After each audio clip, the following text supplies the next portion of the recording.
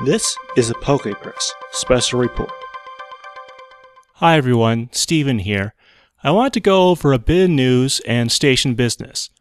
First off, earlier this week Cinedigm announced a few more locations for the Victini movie, primarily from the Goodrich and Wernberg chains.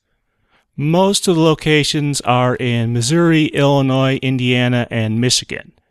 By my calculations, this brings the total up to 231 of a minimum 301. Keep an eye on the PokePress Twitter feed for more updates.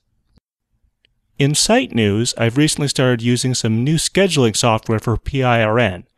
The software is called Music One, and it lets me do a number of things that were previously difficult or impossible on the station.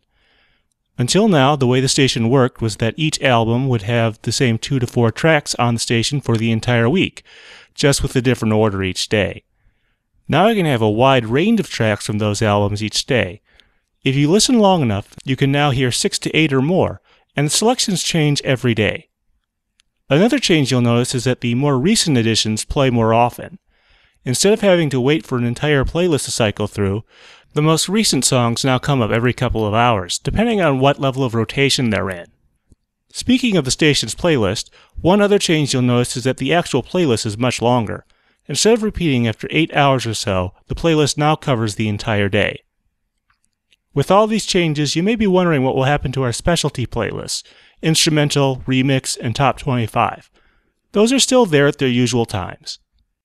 Now, I'm still working on fine-tuning things, and I want your input on how you think the new scheduling method is working out. Be sure to send your feedback, either at the PokePress email address or via the shoutout box on the Live 365 station page. This has been a PokePress special report.